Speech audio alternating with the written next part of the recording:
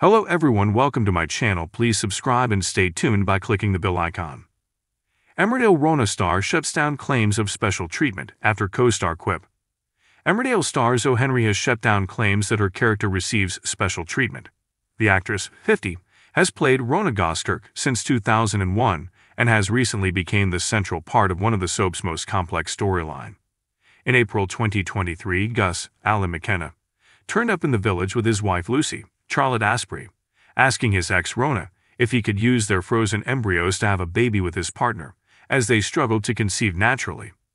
Despite considering it, Rhona refused to give them her consent. Months later, Mark Charnock, bumped into Gus and a heavily pregnant Lucy and realized they had used the embryos without Rhona's permission. Lucy died in childbirth shortly after, leaving a struggling Gus to parent baby Ivy on his own. Since forming an attachment to Ivy, Rhona has been locked in a custody battle with Gus. The controversial storyline, which has never been portrayed on a UK soap before, has left fans questioning which character to side with. Sharing the reaction he's had from viewers, Alan exclusively told Daily Star and other press that fans are struggling to make up their minds. The actor recalled, "I remember one guy is a massive fan of the show, and he's never seen a storyline like this before. He said, 'Some days I'm watching you, and I'm not liking you.' Then an episode later, I'm thinking maybe I'm on your side.